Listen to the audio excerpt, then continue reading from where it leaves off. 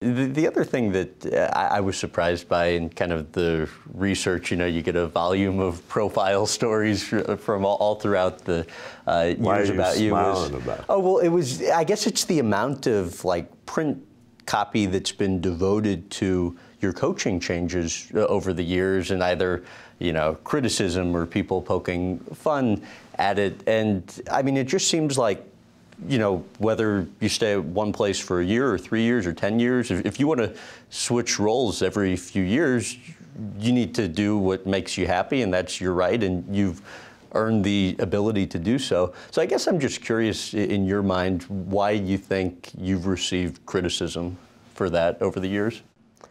I don't know. I look around. I never had the intention of leaving. A lot of people tell me people were angry I left because maybe they thought I was doing a good job and I was a good fit. Right. I really believe in my heart that's a big thing. But like I told you before, I really felt I had reasons to leave. I'll give you an example. I loved UCLA. J.D. Morgan died when I was there. He was the AD. My relationship with UCLA was strong, but he was the one that I wanted to work for. And people don't look at that like that. And then they look at, UCLA went on probation when I left. Well, they had 88 violations prior to me going there. They had 2 when I was there. One of my assistants gave out an illegal shirt, and one was an illegal meal. And they look at me as a guy that left and put them on probation. I had nothing to do with that. And then they don't want to talk about 8 years later, they asked me to come back and coach. If I was such a bad guy, or they didn't care about me or didn't think I did a good job, why would they ask me to come back? But the bottom line is I had no intention of leaving anywhere. Yeah.